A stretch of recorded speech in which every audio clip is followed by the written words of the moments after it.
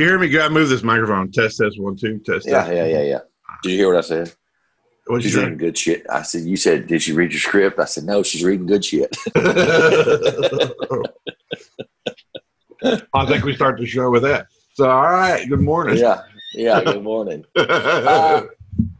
I'm totally being honest, man, because I was hell bent on going, I'm going to get 10 episodes. And then I started writing number 9 and I went, dude, it's done. There's nothing left for him to do. And it's funny because. Is there? You sure about that? Well, for me, there's nothing left. Because I went back and I started listening to, as I was writing some old Charlie Crockett, which he's a young up-and-comer, Colton Wall. And I wanted the feel of the spaghetti Western. So I looked up some how to color grade for the look that I want, a little kind of like your No Country for Old Men, 310 to Yuma. And I went, you know what? I'm going to shoot this like a modern-day Western. And I went back and started listening to that tangy country. And you'll see in there I put songs that go in there. And I went, that's what Tarantino does. He finds the music first and then, finds that. And I went, and after we had our talk, I went, you know what? I'm going to do that. Because I was like, this dude is this is set like a No Country for Old Men, modern day, not Western, but Western feel to me. Well, so I had a question for you. I thought of it I guess I thought of it last night. So I'm gonna put you on the spot just a little bit. I know I ain't gonna make you mad. I ain't worried about that, but I'm gonna put you on a little bit.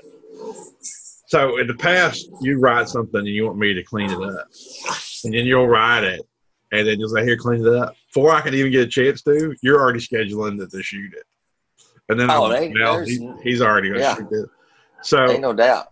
So are you gonna be able to hold your nut while I clean it up a little bit? Yeah, because remember, and we started this, we went, dude, let's not rush it. Let's look for September. So I didn't plan anything to the end of September that I felt like we could shoot because I wanted to make sure once the script was done, we sat down and went through the pre-production and found these locations. I have where they are, I think. And I really wanted to concentrate on a little bit more wardrobe. I want to look at some different cars instead of the same stuff we use. So unfortunately for you, I might have slowed down and changed a little to where I want to do it right. Well, see, the thing is like before, we've talked about it before. You like to do little scenes. You get an idea in your hand, you just go and shoot it. And it's just like a scene, really. It's not even really a story. Correct. It's a scene. And you went and shot them. And they are what they are, and you watch it, and you just, for that little bit, you watch the scene, that's it. If somebody's looking for a story, then that's not what they are. No. Right now, that's kind of the same thing you got. You got scenes. There ain't you try to put a unifying deal through all of it, but it needs to be. Yeah, my only tie together of all that is Roy. And the money. It's just money and money. That's it. Yeah. So we need to kind of clean it up so it's a little more because there is. I don't think there's a middle, beginning, and end. There's just it starts and there's Roy, and you're just following Roy during whatever Roy's doing. So, and that's why. Yeah. When you're absolutely right, man. I in the past would go, okay, well, let's shoot this. Let's get this shot. Let's get this shot. Well, now the way I was thinking about it was, I was like, okay. The end and the beginning can be shot at the same time at night. However we change it, it doesn't matter to me. I'm looking at now, okay, I only got to use these guys this time, so that's good. So when you're cleaning it up, whatever you do and say, how can I minimize our shooting days to where I might, hey, Hope, can you come back out here tomorrow? Because we're going to shoot again tomorrow. Right. I'm trying to do that kind of stuff. So, I'm trying to be professional. Well, that's weird. Well, I'm gonna do something for people listening or watching on YouTube. Either way, however they're getting this show, I'm gonna do something that happens all the time, so they'll get a better idea of what happens. So I'm way behind on Yellowstone, so don't spoil it for me. But I'll watch it. If you know, don't spoil it for me or anybody watching that, because I'm at like I just finished 7. So I think I got 8 Yeah. and 10 left to watch. You need to go to YouTube. And this is exactly what happens all the time, people. You need to go to YouTube and look up Yellowstone Trailer House Shootout. It is so up your alley. It is. I thought Russell Clay had staged that scene when I watched that show. It's kind of like the mobile home in Wind River, but I think a little different and not quite as tense, not as much set up. But the whole deal is this guy, they're going to look at this trailer, and they get on a bulletproof vest, and the main guy keeps telling this other guy, hey, he's got his side to the mobile home. He says, turn your chest. He turns, and just as he turns, boom, shotgun comes through, hits him in the chest. Blows him back. The other guy's at the door. He's got a vest on, too. He gets shot through the door. He's blown back. And then he's returning fire through the wall. I think they're shooting through the wall. And then that guy comes out. He kind of goes the length of the mobile home. The guy comes out the door, and he rapid fires and just mag dumps on that guy and kills him. Well, you remember, I mean, it's Taylor Sheridan writing it. So he just took the mobile home fight he liked and just made it a little bit different. But I thought Russell Clay was the stunt man. He should have been Yellowstone Shootout. At mobile home. And at the end, I guess the guy's daughter comes. She sees him. She's crying, and he's like, "Oh crap! I just killed this guy in front of his daughter." Whatever. But the guy was a maniac. But they kill Yellowstone in every scene. Somebody gets screwed or killed or they have cancer or their land almost gets taken away. At every scene, it don't matter. Chris had said the same thing, man. That's why he didn't. That's why he was like, "Yeah, it was all right." Stephanie finished it. I'll finish it this week. It ain't with some bikers, is it? Do what? No, it's just like them versus one guy in a house. The guy's dressed like a cowboy or redneck or something. You'll find it. I know. You'll see it. For it. But anybody watching this, that's exactly how we get scenes and ideas and things like that. Oh my God, absolutely. We really did love Wind River. Remember that she got blown off the deal, and it was more.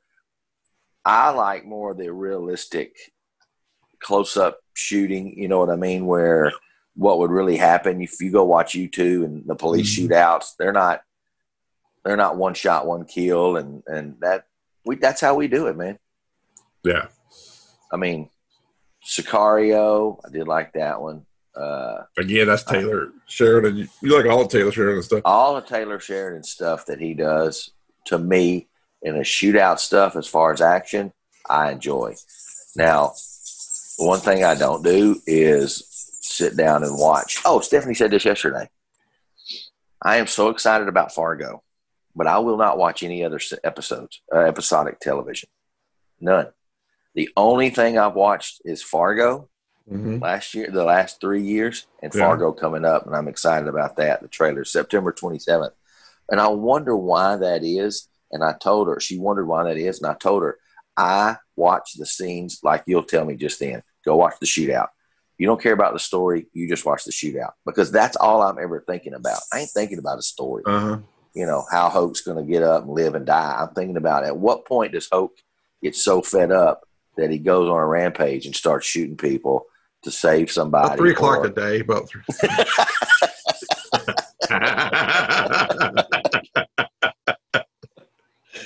And I think people don't understand that.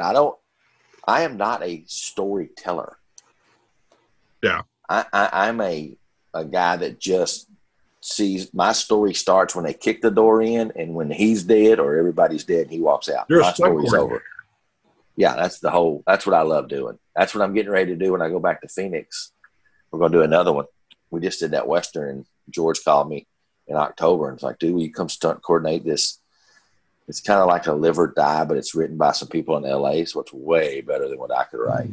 And I was like, well, hell yeah, buddy. When's that happen? End of October. We're going to go look at some locations. I'm going out next on September the 15th to watch the final cut of the Western, and then go on some location. It's only going to be gone 2 days. Yeah. I think if you went Hollywood in that kind of system, you'd be on the stunt team somehow, stunt coordinator. Oh, that's all I would care to do. Whatever. And I think if you got to the age where you couldn't do that anymore, you would be like recruiting people and training people and for the stunt coordinating. I would be the 18711 David, the two directors that did John Wick. Yeah. I'd be that guy. I'd be standing behind them going, "Hey, okay, let's make sure you get kicked in the face, not me." And well, I mean, I'm not an expert on the process, but the reason why Marvel action scenes all look like the same, no matter who the director is because they got the same stunt teams. Yeah, that's the whole thing. That's coordinator. That's exactly right. It's the same guys. Most of them. I mean, just think, Chris Evans, stunt guy for Captain Marvel, is Sam Hargrave. Sam Hargrave just did Extraction.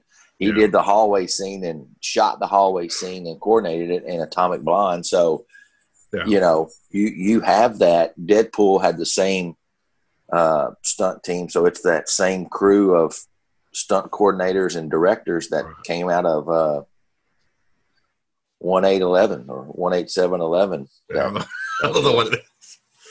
Well, I think I think I told you before. If anybody, there was a behind the scenes on the movie Edge of Tomorrow. Tom Cruise, Live, Die, Repeat, and I think I told you this when I watched it. I watched a making of with the director, and they show them out there in the field where they've done those like trenches where they're fighting the enemy in those trenches, and the director's just kind of standing there, and it's the stunt coordinator walking through what the action is. The director's like, "Oh, okay, I see it. Yeah, okay, I see it."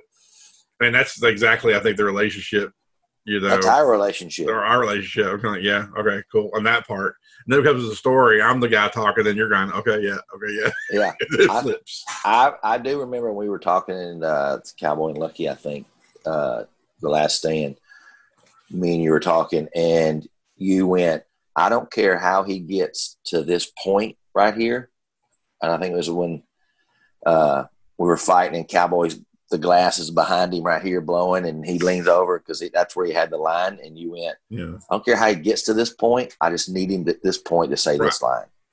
And I'm like, okay, well, good. Then he can do this, this, and this. And then all that shit happens. But I need him to be right here looking that way to say this line. Right. Yeah.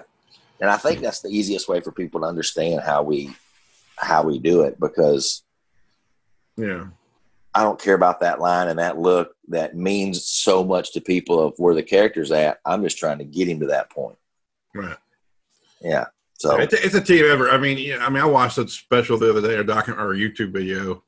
I don't know why I call anything but YouTube video. I watched a YouTube video the other day. Yeah. They talked about in Raiders Lost Ark how they made the melting face at the end. I think I've seen that. Yeah.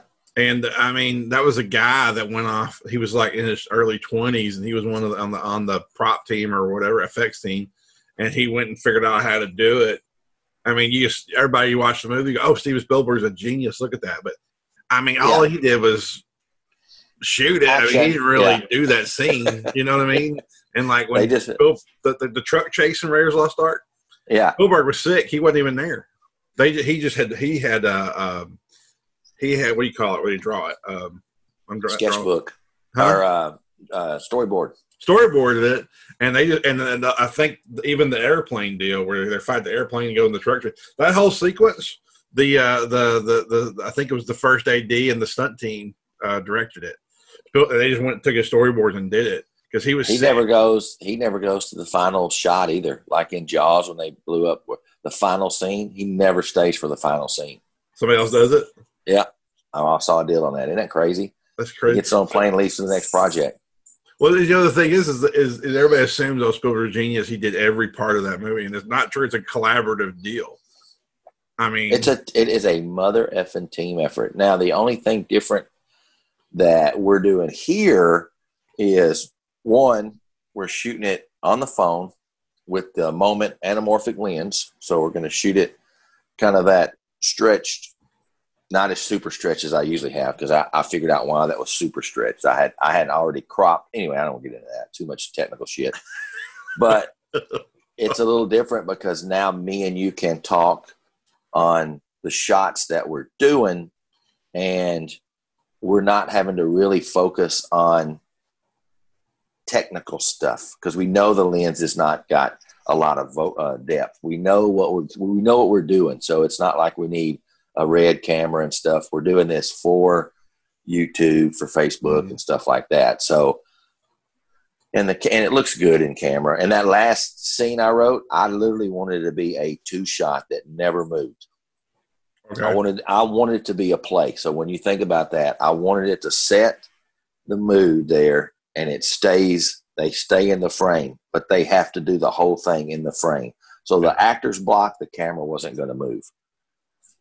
So I do want to try that. If you write it and go, hey, dude, we need this for this, then we'll do it different. But I didn't want to move it at all. You know me, I like that 70s way of making movies. So that camera. Oh my gosh, dude, this is it. This is it. 2 shots and wide shots and stuff like that. This is almost it. I even looked at some vintage, like I told you before we started, the color grading to get that Western feel, even though it's in modern time. Yeah. You know, I love the color grading in No Country for Old Men, especially when he's out looking at those guys and finds that money. Oh, and that's crazy. That's the exciting. That's the stuff I like. Well, Yellowstone is a modern day like Bonanza, basically, just with a lot more sex and violence.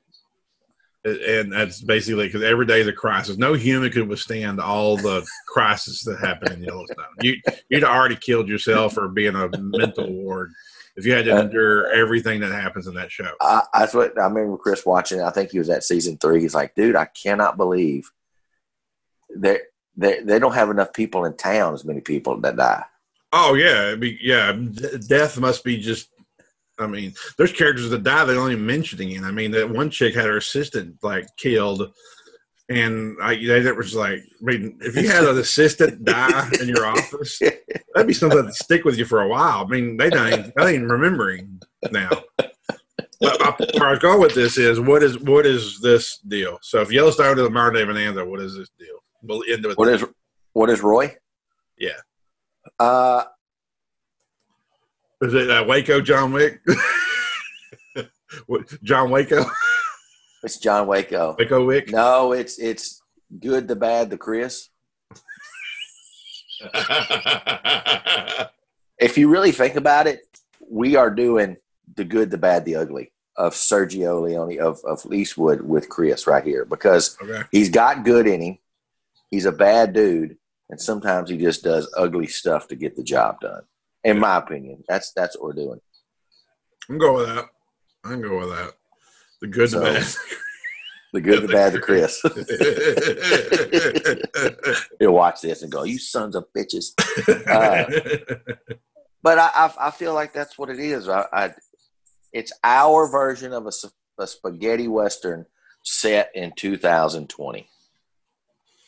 I'm good with that. I'm going to keep thinking of that. That helps me when I'm cleaning up to kind of put something toward. That's another thing is you and I always kind of take a project or two. And Cowboy and Lucky the Last Stand was Lethal Weapon 2. We kept thinking, well, let's just kind of model it after that. And that's kind of what we did. We just modeled after Lethal Weapon 2. I mean, it has the whole trailer. We even did the trailer house.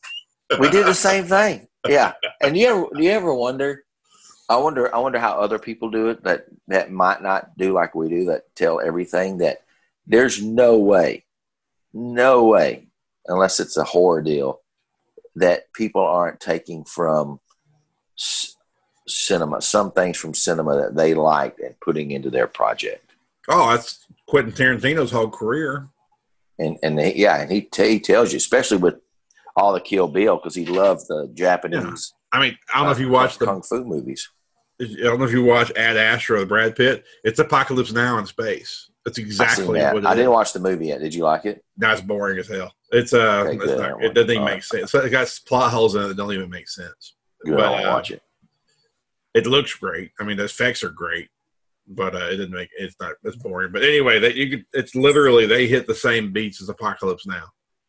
And I was watching, I'm like, I think I watched it with Trish. Like, it's Apocalypse Now.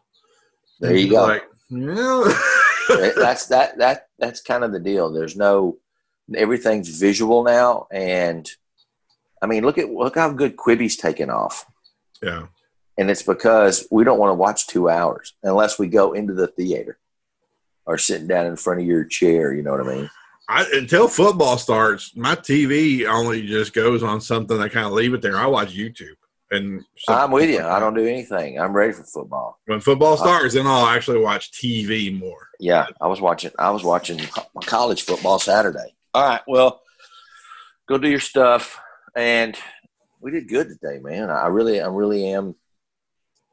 I am excited to shoot this at the end of September or whenever you finish. I want it to be something that we can go, dude. This was a good one.